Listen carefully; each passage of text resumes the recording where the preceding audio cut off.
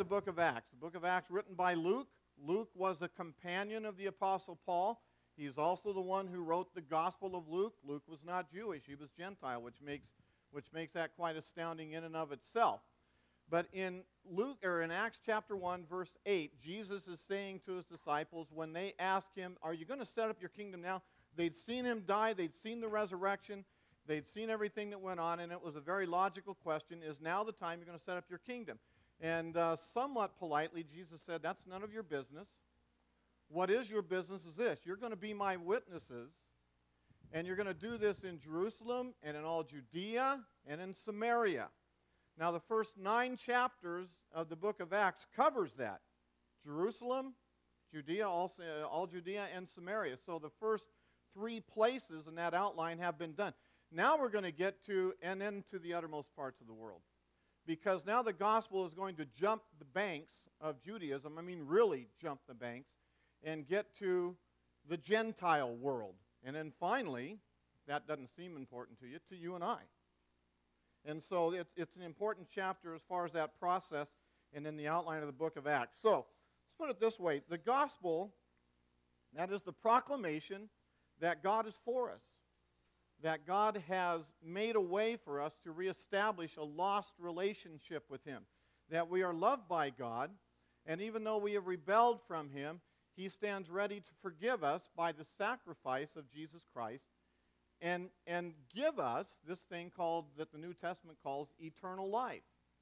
And if you've heard me before, you've heard me say that that word life in the New Testament is the word Zoe. Every time it talks about the life that God has, that He gives to us as a free gift. It's a different word from other forms of life. The kind of life we pass on to our kids, for example, is called Suke life. Zoe life is something God possesses, and only He can give away. And every time the New Testament describes that, it uses that word.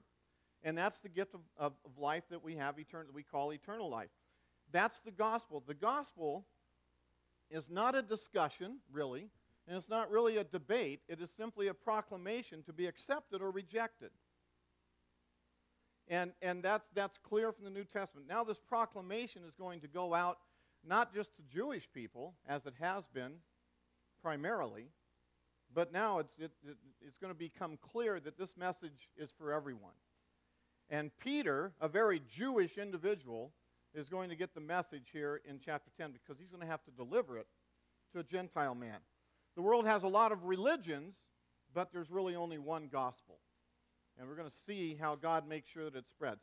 So Acts chapter 10, verse 1, if you have your Bibles, follow along. If not, it's in your bulletins, or it'll be up here on the screen. At Caesarea, there was a man named Cornelius, a centurion of what was known as the Italian cohort, a devout man who feared God with all his household, gave alms generously to the people, and prayed continually to God.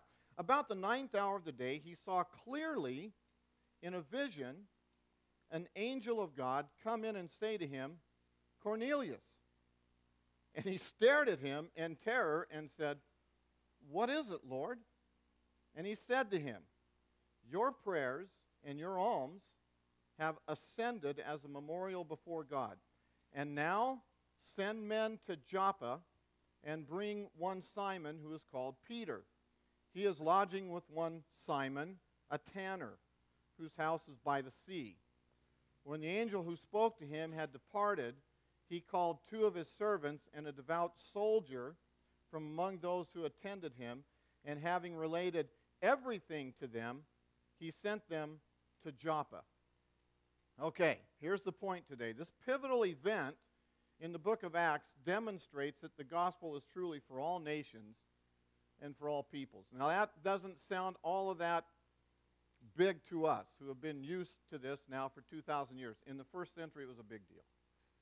And I don't think we can, I think it's impossible for us to understand how big of a deal this was, going from Jewish to Gentile. And so this chapter is really important. First point is this, and it's a very simple point, and this isn't something you're going to grab and get all warm and fuzzy, but I need to talk to your head for a little bit here, all right? I need to do the setting. I need for you to understand where this took place because it's important.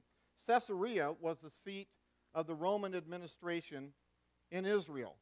So verse 1 of chapter 10 says this, at Caesarea there was a man named Cornelius, a centurion of what was known of the Italian cohort. Now, a couple years ago I had a chance to go to Israel, class.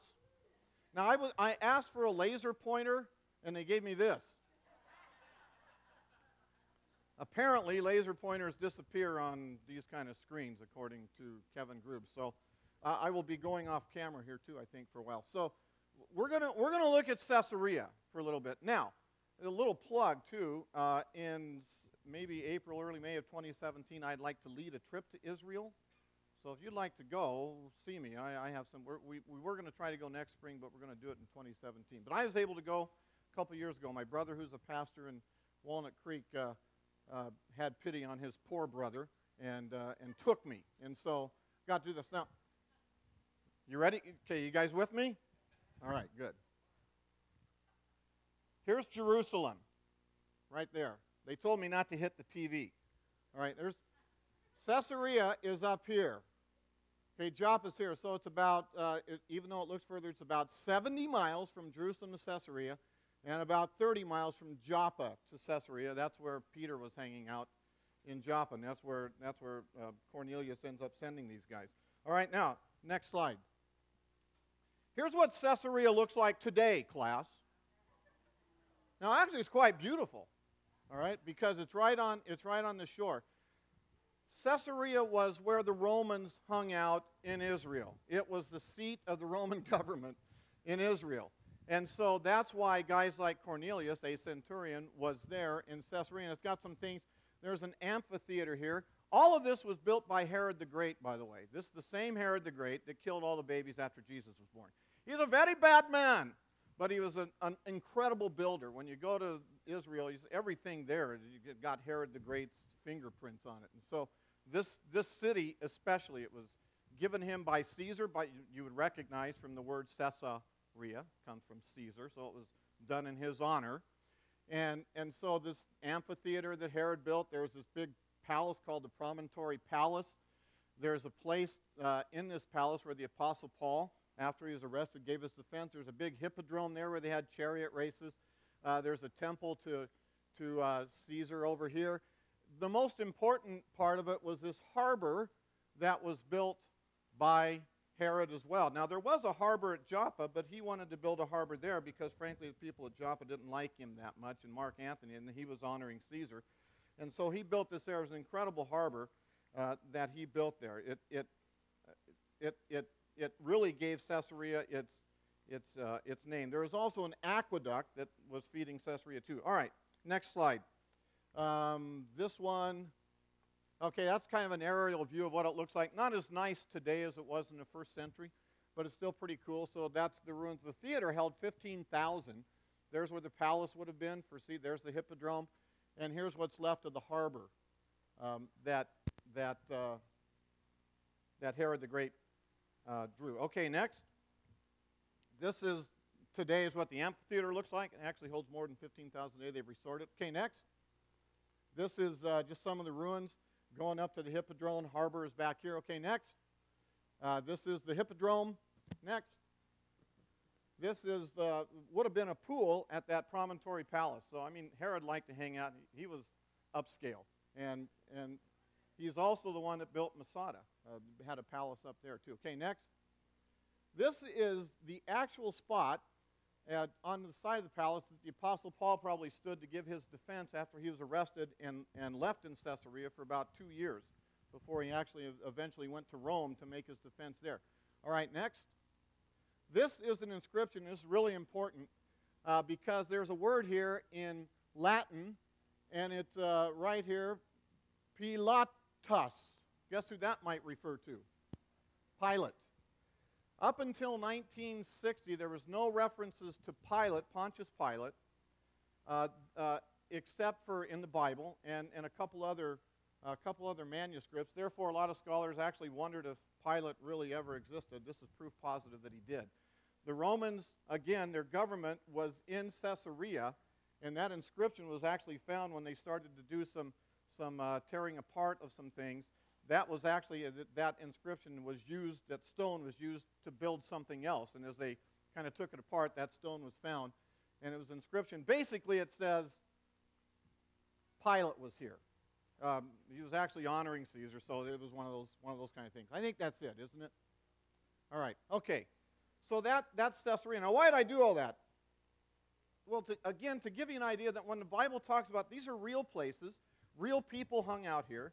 When Luke describes these events, Caesarea was not a Jewish place, even though it was in Israel.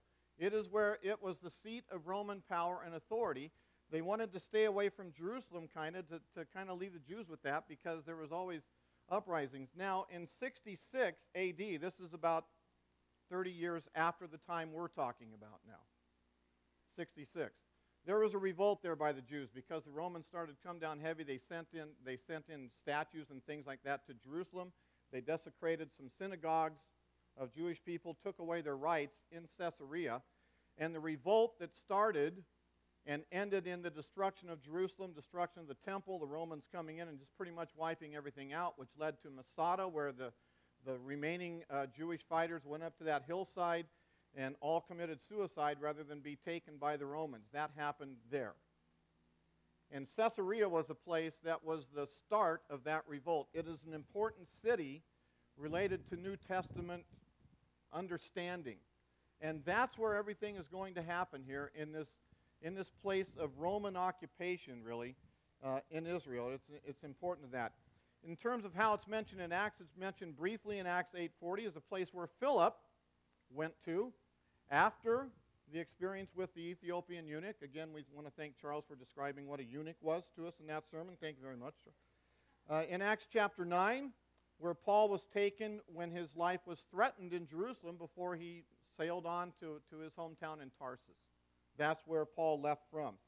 It's the main location here in chapter 10. It's a place later on in Acts chapter 12 where another Herod, the grandson of Herod the Great, whose name was Herod Agrippa I, died there in a very ugly way. After giving this remarkable speech, everybody was praising him, and it said worms came. So he got something, and he died in that amphitheater. In Acts chapter 18, Paul was there briefly following a second missionary journey. In Acts chapter 21, Paul is there for quite a while, and then 23 through 24. The whole point of this is to show that Caesarea, although within the confines of Israel, was really a Gentile-dominated city. It's the jumping-off point for the last part of the book of Acts, where the gospel begins going to the ends of the earth. And it starts here in Caesarea with an important Gentile leader named Cornelius. Eventually, the gospel would end up in Rome in a way that nobody would expect. Paul in chains going to Rome. So it starts here. So you need to, again, understand. And by the way, on our trip, we went to Springfield, Illinois, because I'm a Lincoln fan. And so I've been reading an awful lot now about slavery in our country and the divides between black and white that was going on there. Well, imagine the worst, frankly, the worst form of bigotry in this country. And I think you can superimpose that onto what was going on in Israel in terms of how the Jewish people felt about the Gentile people at the time. And as Christianity got its start in Judaism, because Jesus was Jewish and it was offered there, the ethnic lines, and we saw that earlier with even among Jews, Hellenist Jews and Hebraic Jews. Unfortunately, this ethnic stuff's been going on a long time. And the point was that the gospel was intended to break down those barriers. And Paul says it in Ephesians. And it has done so with some success over the years. But unfortunately, humans always get in the way of what God intends. And we've used the gospel in lots of ways that God never intended. But right here it's very clear. The gospel is intended for everyone. In this sense, all men are created equal. All women are created equal in terms of God wanting them to have access to this great proclamation.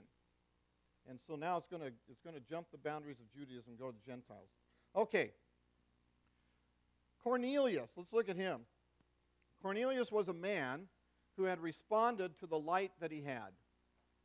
He's a fascinating, really an odd person, as it turns out. At Caesarea, verse 1, at Caesarea there was a man named Cornelius, a centurion of what was known as the Italian cohort, a devout man, who feared God with all of his household, gave alms generously to the people, and prayed continually to God. So now I got a picture of Cornelius here, I think.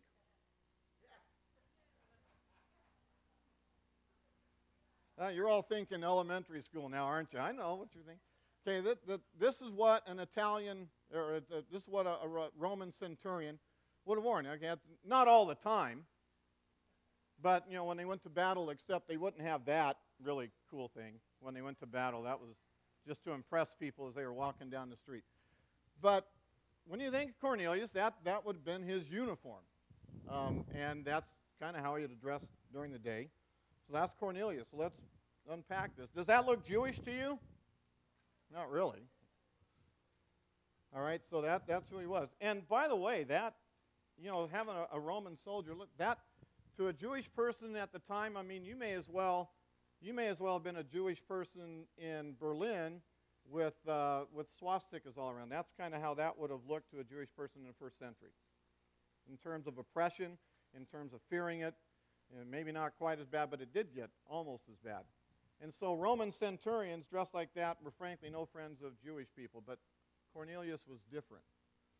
Cornelius, living in Caesarea, was also living around a lot of Jewish individuals, and he began to accept this God that they were talking about and worshiping. He was a God-fearer. So let's look at the way he's described a little bit.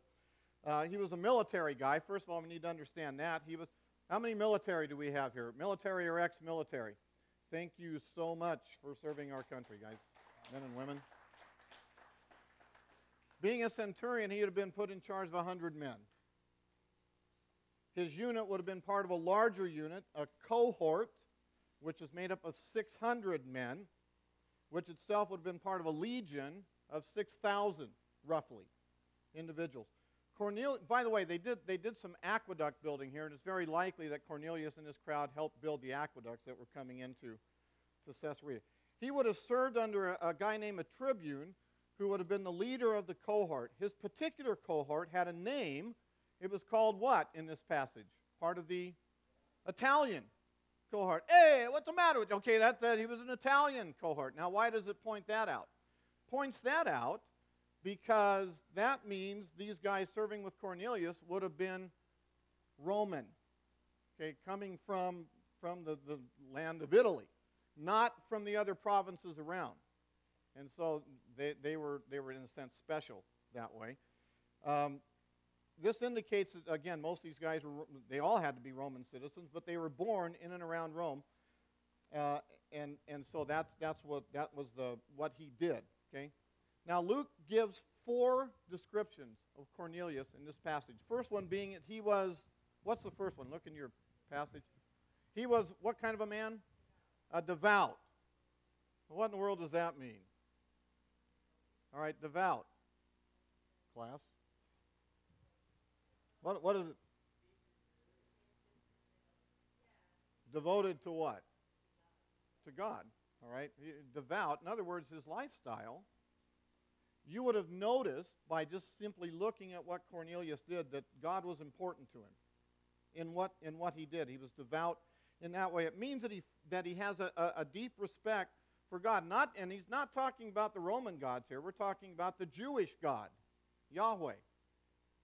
Now, Roman centurions just didn't do this. This was something that was no doubt risky to Cornelius. Of course, the Jewish people would have loved this because here's somebody in power embracing their religion and probably cutting them some slack when no one else was. And so there was an influence going on here. Cornelius showed some bravery here by being devout. His devotion shows itself in what he did. He gave alms. And again, the alms were probably given in the synagogue for the poor people of the area. And it's mentioned here. He also fears God. Now, this is more than just a description. This is actually a technical term. And what it means is this, that Cornelius was a Gentile individual who had embraced Judaism. Therefore, a God-fearer, Yahweh-fearer. He had not become fully Jewish yet. In other words, he hadn't gone through the magic knife, okay, to be circumcised, but he was in every way, in terms of his practice, a Jewish religious person. He was a God-fearer. That's the term that was given to Gentiles who were embracing Judaism, and that's what Cornelius is described as. He is unique. He's rare. Somebody, a Roman centurion in Roman country here, embracing Judaism. Could not have been an easy thing for him to do. He gave alms, as I said earlier, and he prays. And he prays. And he led his entire household on this. That to me is impressive. You know why? Well, man, when all things are said and done, and after we influence whoever we influence in our life, if we haven't influenced our families, what do we have? And Cornelius was a man who had it together enough to where this wasn't simply a public display of piety. This was a reality that his whole family understood and also embraced. And those, you know how it is, you know how tricky it is passing on this kind of stuff to your kids. And everything that happens with all of that. Well, he was successful, and it wasn't just his kids, it was his whole household. So any servants that he had also shared in this. So he's a pretty great guy in so many ways.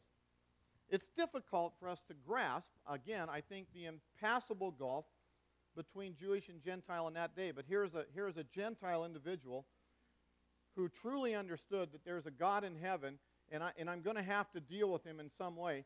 And the best way that I know how right now is to do it in the form of Judaism as it's being practiced here in Caesarea. I'm going to say no to the gods of my fathers, Jupiter, all the other pantheon of the Roman and Greek gods. I'm going to say no to that. That's not where this makes more sense to me. Now, with that in mind, we're set up for what happens next. Third point is this: God directs the action for the advance of the gospel. About the 9th hour of the day, he saw clearly in a vision an angel of God come in and say to him, "Cornelius." And he stared at him in terror and said, "What is it, Lord?" And he said to him, "Your prayers and your alms have ascended as a memorial before God. And now send men to Joppa and bring one Simon who is called Peter. He is lodging with one Simon who is a tanner, whose house is by the sea." When the angel who spoke to him had departed, he called 2 of his servants and a devout soldier from among them, those who attended him. Having related everything to them, he sent them to Joppa. So I'm going to just break this down a little bit. 9th hour is 3 o'clock in the afternoon. Full sunlight. 3 o'clock in the afternoon. As far as we know, he had not been drinking or taking any other sort of hallucinogenic drugs. He was probably praying, because 3 o'clock in the afternoon was the time of prayer, if you were a devout Jewish individual. So that's likely what he was doing. Then the phrase is important. Again, in the middle of the day, and it says that Cornelius saw, how did he see? Clearly. In a vision.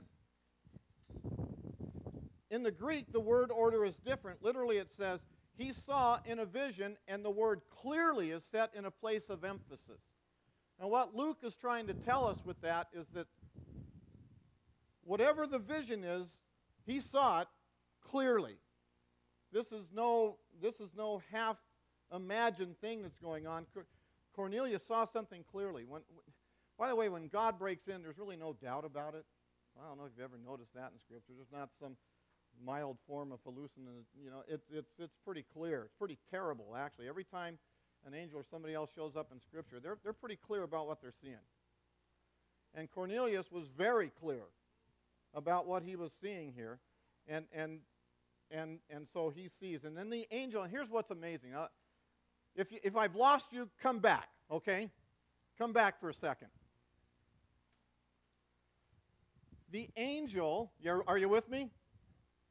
All right. Because this is really cool. What does the angel do? And angels tend to do this in Scripture, and it's pretty cool. Well, he scares Cornelius, yeah. He's in terror. But what is it? What's the first thing the angel does? calls him by his name. Cornelius. He knows him. I mean, calling someone by their name is important today, as Sue mentioned, especially in a positive way. The angel knows him. Now, you're getting this very vivid vision of this incredible being, and the first thing the being says is, Mike, or whatever your name is, Cornelius. Cornelius can only say what you and I might say. He's stunned. He's in silence, and silence seems to be appropriate, and the only thing he can say is, what is it? And we have the word Lord here, which is probably kind of like us saying, yes, sir. What is it, sir? What else are you going to call an angel, right? What is it, sir? Remember Paul when Jesus appeared to him on the road? Who are you? He says Lord, but it probably was the word sir. Who are you, sir? What is it, sir? Now, it's even more amazing. The angel tells him that God has noticed his prayers and his gifts. Isn't that great? Cornelius wasn't even, he needed more information, but he was responding to what he knew, and he's responding with all of his heart. And what the angel tells him is that Cornelius, whether or not it seems likely to you, God in heaven, first of all, knows your name and told me, and he sees what you're doing. And what you're doing has gone up, and it's like this sweet-smelling, it's like smelling barbecued steak to him. That's, by the way, that's what Israel smelled like a lot during the feast and all of that. And it's a sweet, God is noticing it. You ever feel like nobody notices what you're doing, and why in the world bother when you're serving the Lord? Serving the Lord can get pretty lonely, I got to tell you, at times. Especially if you feel like you're serving and week in and week out you're doing stuff and you're really doing it for the Lord, but man, it sure be nice for somebody to say, hey, good job, I noticed what you were doing. By the way, do you know that there are people that come here like at, 7 o'clock every Sunday morning? Most of them are back there and they don't listen much because they're tired. But they get the tent ready, they do that, the worship team's here every week. They could use some more help too, by the way, so just a little plug for those guys. But you're serving and it feels like not even God notices, and in the end, what's the point? Well, this shows us this and in other places that God's noticing in a positive way, which it's not like he's waiting for you to do something stupid and then, hitting you upside the head. He is enjoying, and what you're doing is being noticed by a God who loves you. And that's the cool thing about this. Now, what happens next is kind of incredible. The angel, I would expect, if I were God, I would always do things differently than he seems to do it. If I were God, I would tell the angel, whoever this angel was, went to Cornelius, okay, I want you to talk to Cornelius. I want you to, and I know Peter's in Joppa, but it's 30 miles away. I want you to tell Cornelius this proclamation of the good news. I want you to tell Cornelius what I did when I came to earth and gave my life as a sacrifice for sins. I want you, because Peter's goofy. Well, I never know what Peter's going to do. Sometimes he's great, sometimes he isn't. But, I want you to do it. I can rely on you. Wouldn't you do? I mean, if you had guys like this, I would. That seems to make sense to me. But that's not what happens. The angel then tells Cornelius, all right, and this is, you don't expect this kind of detail in these holy visions, right? Okay, it's almost like, all right, come here, sit down. I got some instructions for you. All right. You with me, Cornelius? Okay. I want you to get some guys, and I want you to send those guys down to Joppa. It's about 30 miles. You know where it is, right? Yes, I know where it is. All right, there's a guy there, and his name is Simon. He also goes by Simon Peter. It's a name Jesus gave him. That's not really okay. It's Simon, also known as Peter. And I want you to get him. He's staying with another guy named Simon. But this guy is Simon the tanner. He tans hides. That's why he's called a tanner. By the way, a tanner couldn't go worship at the temple in Jerusalem. You know why? They were touching dead bodies all the time. Peter was staying with a guy who was unclean. So this is part of what's happening here, the transition from Jewish to Gentile. So go get this guy named Simon, called Peter. His name was Simon. He's called a tanner. And by the way, his house is right by the sea. Joppa's, it's a port. It was a port city. So you go. Where else have you heard Joppa in the Bible? All you Bible scholars. Who went to Joppa to get away from something he was supposed to do? Jonah. Jonah was supposed to go to Nineveh, which was east. He went up to Joppa, which was the only port city in Israel, to go west, about as far west as he could go. So Joppa plays into several other places in the Scripture too. So I want you to go do that. Now, does that... Here's the point. What are we, all believers, what are we told to do by Jesus? Specifically. In Matthew 28, go make disciples. Acts chapter 1, be my witnesses. We're not told to build the church. We're not told really to do much else. Go make disciples and be my witnesses. In doing this, God's making it clear this isn't the job of angels to go be witnesses. They're messengers. That's what the word means, angel. It means messenger. They're messengers. You and I are witnesses. Now, they're witnesses too, but to stuff that we can't know yet. Go make disciples, be my witnesses. This is Peter's job to do it, and God is going to make sure that Peter does it. And Peter is going to do it, and we're going to find in the next week, in kind of a humorous fashion, how Peter does this. Again, the whole Jewish-Gentile thing. It is up to you and I. Angels aren't going to do it. Now, the good news is, Jesus, what did he say he's going to do? Also in Matthew, I will build my church.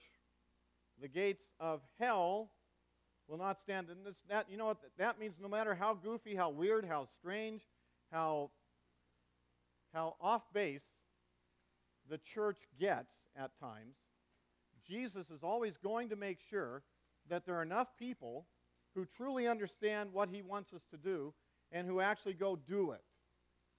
And I hope that you and I are part of that people, because that's what we're supposed to do. And that's the point of this passage, that Jesus, and throughout all of Acts, even though they're human beings like Peter doing stuff, the Holy Spirit is at times behind the scenes, at other times right out front, making sure this stuff happens, and that's what's happening here. And so humans are called. Okay, next step as the band comes up. This was for your head today, a little bit. I understand that. But I've been gone for 2 weeks, and I've had a lot of stuff to think about. And as you know, I like information. But what I hope you have gathered from this is this. Again, I don't know how you come to approach Scripture. But when Luke and when other Scripture writers talks about places and names, I want you to know that those places exist, that our faith is founded on history, that we're not just making this stuff up as we go. That's important for all of us to know, I think.